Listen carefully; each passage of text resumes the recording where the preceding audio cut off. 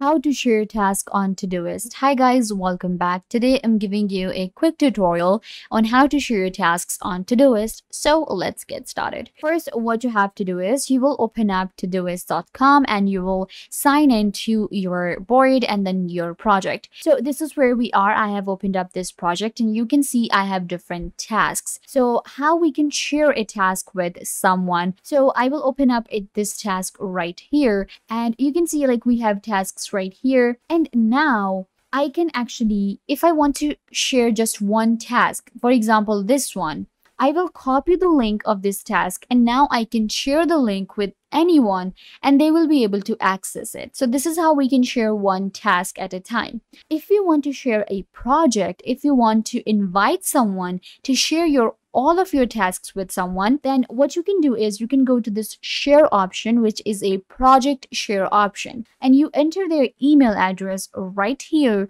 and you will click on invite. If I enter an email address right here, there you go. I'm going to click on invite and now an invitation will be sent to them. They will join my project and they will be able to check all of my tasks from here. So this is how you can also go ahead and share tasks on Todoist. It's really easy to do.